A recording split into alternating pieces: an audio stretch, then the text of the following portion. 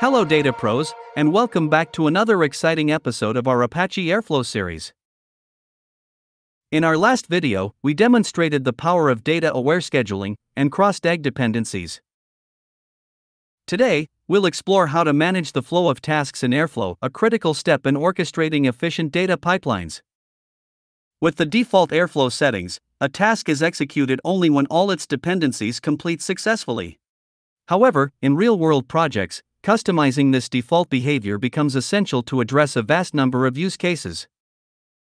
For example, you might need to dynamically pick and run a specific branch depending on the outcome of a preceding task, while skipping the remaining branches. The branch Python operator facilitates this feature by allowing you to select a branch through a user-defined Python function. Within this function, you can implement the logic to determine the appropriate branch, and should ensure that it returns the task ID of the downstream task to be executed next. All the code lines I demonstrated in this video are provided in the description as a link. Now, let's move on to executing it in the Airflow UI.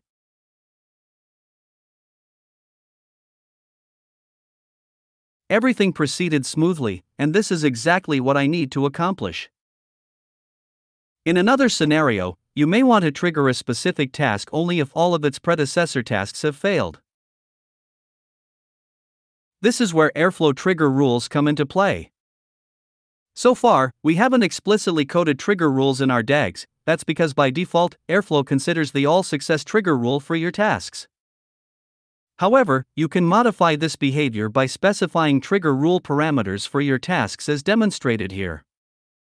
With over 10 different types of trigger rules available, you have the flexibility to customize task runs according to your specific use case. Now, let's validate it in the Airflow UI. Great, it works perfectly. As we progress, consider a scenario where you must perform initial setup and final cleanup tasks, such as starting a cluster at the beginning of the pipeline and stopping it at the end. These two steps are necessary regardless of the outcomes of the tasks in between. This dependency definition code over here sets one of my tasks named create cluster as the setup task and the delete cluster task as the teardown task. Now, let's witness it in the UI.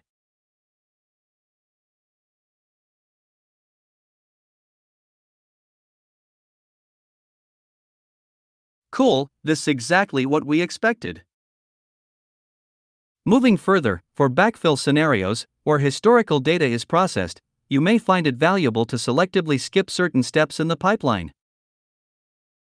For example, you might want to avoid sending a job completion email when the pipeline is run for a backfill scenario. This approach prevents flooding your mailbox with a large number of emails, especially if the backfill spans over a significant number of days. This feature is achieved by creating a dummy task with the latest only operator.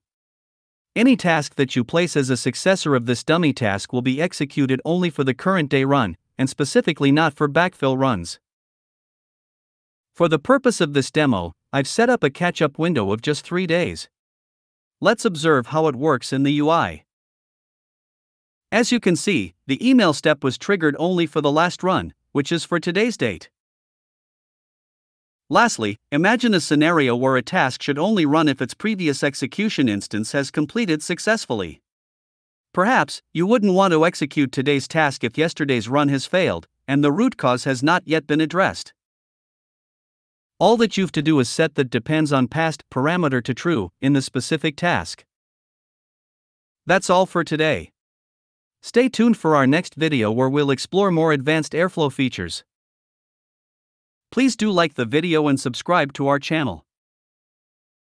If you've any questions or thoughts, please feel free to leave them in the comments section below. Thanks for watching.